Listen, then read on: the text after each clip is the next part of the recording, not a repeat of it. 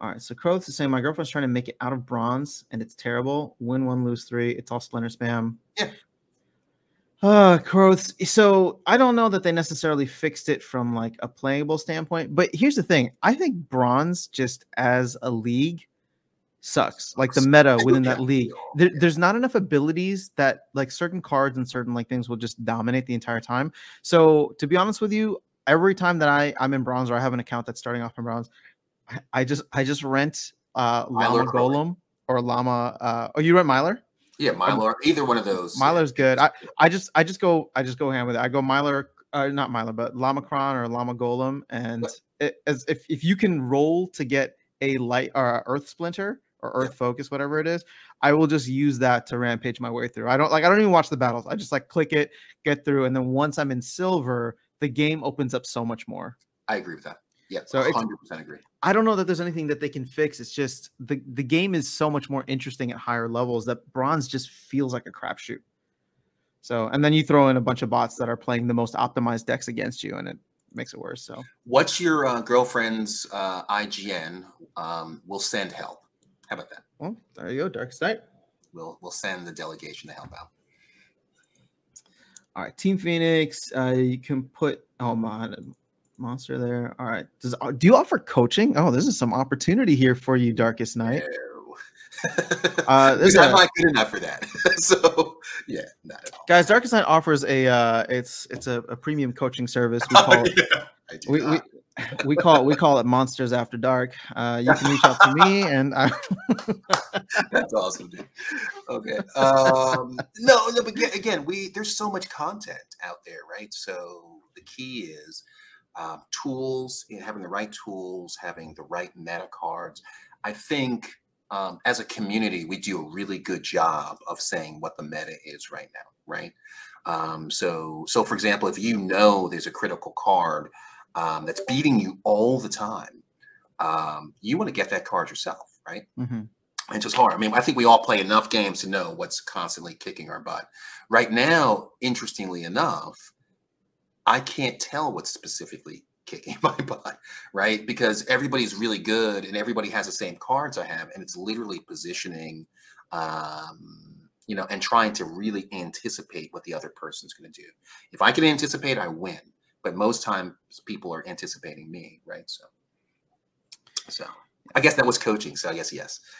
No, we do live streams every so often, so yeah, you can come through and ask your questions whenever we're here. All right, Godzilla is here.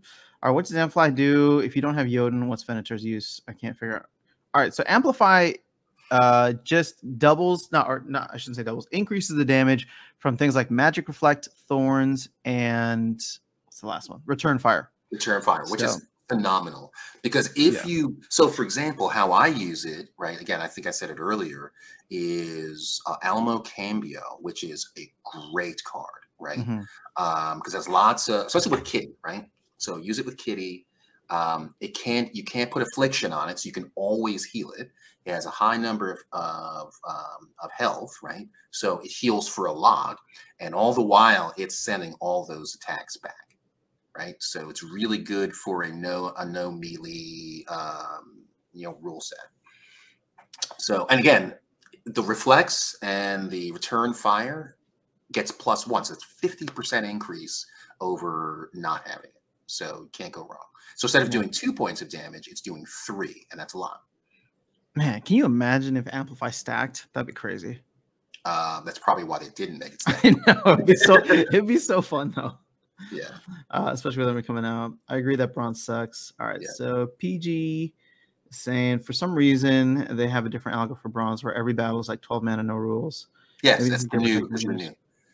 Yeah, but see that adds to it, right? Like bronze, this is what I'm saying. Like bronze just as a league sucks, and so I don't know how would you? Okay, let's put on our thinking caps here, Darkest Night. How would you improve bronze? And I'm not even thinking from like a new player experience, but it's just like I hate playing in bronze because it's so boring.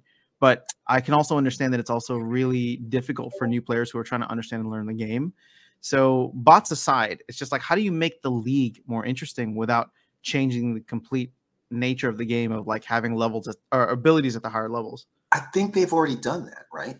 the incentives are there to get out of bronze, right? You Mm-hmm. have access to the card, I mean, the rental market.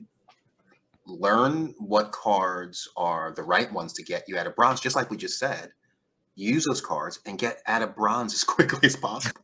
I mean, that's it, right? Like bronze is not meant to be fun, right? There's hardly any rewards down there, right? It's like the level of somewhere like down. Well, the thing is now the fact that you can get way more chests, I think is great for people in bronze, because now they can start to rack up reward shares, or not reward shares, but rewards cards, and start leveling them up.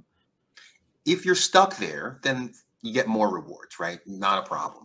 But again, I played in bronze for like 4 months before I even knew what progression was, right? And it wasn't terrible, right? I was playing a card game that I liked, and the rewards were such a small part of why I played the game. I didn't even notice, right? It wasn't until later, as my collection started to grow, that I was able to understand what that progression was, and I then moved up. But I think if you're going to be in the game long term, the expectation is, even though you're playing at bronze, is to prepare for the next level: silver, gold, collect your cards, get the right cards to be competitive. The problem that I have, and I think you have this now, you're starting to have this, is you have so many cards in your collection that you're not even using. Yeah. Right. And and even when you're picking your teams, you're having to pick through all of these cards that you never even use. Right. So hopefully that answered your question. I feel like I was going off into the weeds.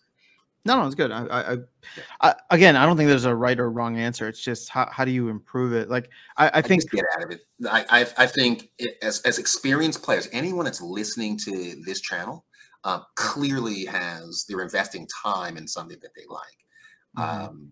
Getting out of bronze should just be a priority. Well, the thing is, renting the power is easy. It's actually fighting the battles that can be tough. Now, so to PG's point here, I think I would actually, I don't know if this is what you're trying to get at, but I would actually think it might be worth considering for the team to introduce higher mana caps as well as different rule sets early on, because every time I've done that run through bronze, it's like until you get to maybe bronze 1 or like almost at silver, that's when they start introducing things like earthquake and poison, and like those rule sets come in. But the whole like 12 mana like standard rule set, or 12 to 25 mana standard rule set, like I agree that gets really boring over time. So maybe they just reserve that for novice, where people are learning. And if you add more rule sets, even at the lower ends of bronze, yeah, there's going to be a learning curve there, but I think it makes the game way more interesting. So, I mean, yeah, there's pros and cons for both, right? So what you're saying is make bronze more fun. What I'm saying is don't make it more fun. Make it better to get in silver or gold and climb, right? Yeah. I'm not a fan of just kind of hanging out there and bottom feeding, if you will. I mean, it's a mess, right? It's bots.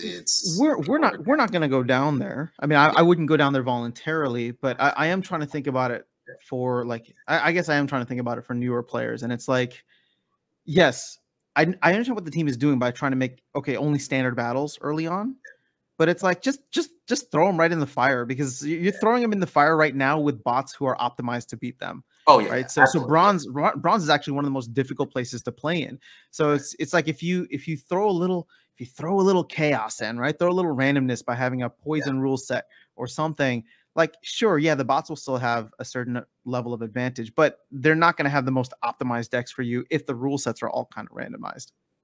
Then okay, now I can answer your question. So given that perspective, I think to make it interesting in bronze, that periodically, not every game, maybe 1 in 100 chance, a legendary card would show up in your collection that you could play during that one battle, and then it disappears. And you don't get any reward shares or anything for it, but you have the option of using a really powerful card to throw in that chaos, as you said. You know, the mysterious stranger appears, right?